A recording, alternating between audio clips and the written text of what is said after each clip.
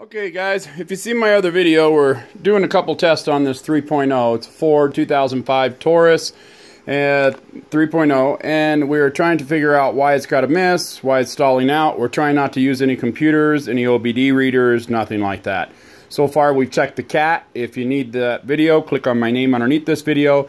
It'll send you to a link to how to check the catalytic converter. Very easy. You're not going to cut it. You're not going to punch a hole in it. You're not going to remove it. Very easy to test that. So the next thing I want to test is a vacuum leak. So I've got my O2 sensors put back in from the previous video I just made. I'm going to go ahead and fire it up.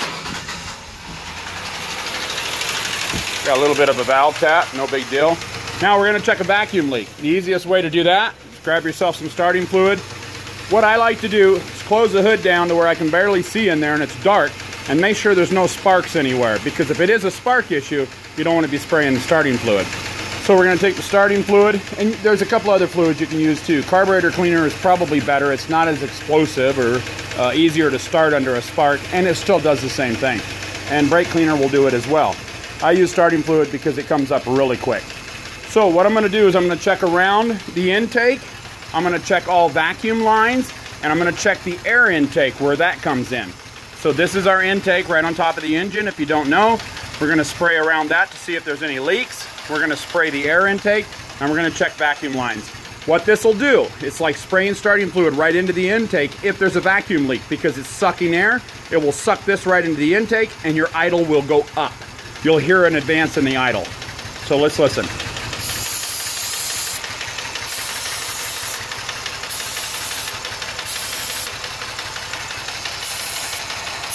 Oop. I don't hear no advance in the idle. Let's check our PCV. None. Vacuum lines. Nothing. We'll check the intake.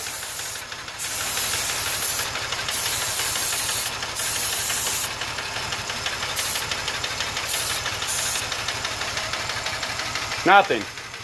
So therefore, I believe that not only is the catalytic converter good from the previous test, I also believe my vacuum is fine. I got good vacuum to the engine because I never heard the idle go up once. Where do we go from here? There's a few things that you check. Fuel, air, and spark. The fuel we can check with a fuel pressure gauge. The spark we can check with, well, there's multiple different things that we can check. Spark plugs, spark plug wires, etc. Which is where I'll go next, to the wires, and then I'll go to the plugs. I always want to go the cheapest first. This video and all my videos, if you know this, and if you're watching this and you don't know me and you haven't subscribed and you don't know my videos, these videos are about saving money. They're not about jumping to conclusions and buying parts and being a parts swapper. They're not about buying $50 and $100 tools to try to figure out the issue. And they're not about taking it to a mechanic. It's about doing it ourselves. Because if a man made it, by God, we can fix the damn thing. So, I guess this video's done. That was vacuum. I don't want to make all these videos super long. So we checked for vacuum leaks. Hope this video helped you out. Please click like. Please click subscribe. Click on my name underneath this video for all my other videos. And again, just recently we hit 5,000 subscribers. Thank you guys so much. You rock. If you need any more on this, again, click my name underneath here and find the next video. The next video is going to be spark.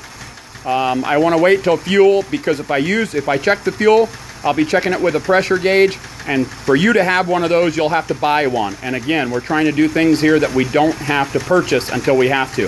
I have every possible tool that we need, electronically, OBD readers, the whole 9 yards to do this. I haven't even pulled a code yet, because that's not what this is about. Thanks a bunch, guys. Enjoy.